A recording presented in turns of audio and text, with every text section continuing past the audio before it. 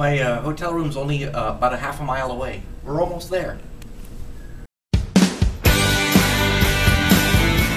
Hey, this is Brad Montgomery. Check it out, we're in Las Vegas. We're staying in the Excalibur, so you know we're living. Look, I won 2,900 bucks. I won.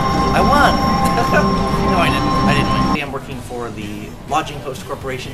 These are a whole bunch of managers who own and manage hotels, so they're looking at a crappy winter coming up, and generally, of course, business has not been great in the hospitality business. So my job is to go down there, put it in perspective, and then give them some tools to use levity and lightheartedness to not only survive, but to thrive. So I came into the meeting with a lot of trepidation going, I hope I'm not wasting my money, and I'm going to tell you, we had a great time.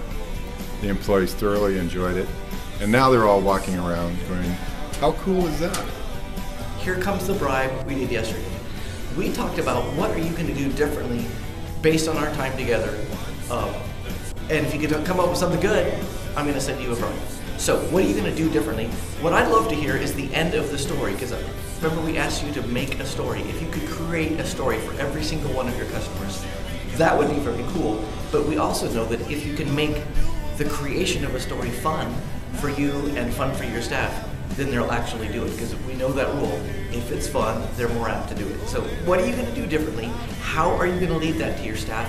And how are you going to make it fun? Are you going to hide stuff in the room for your guests? Are you going to greet them in a different way? What are you going to do to make your event special? So remember, the story with the Excalibur is that there is no story. It's impossible to feel special here, but with your property, you have a chance to make them feel special.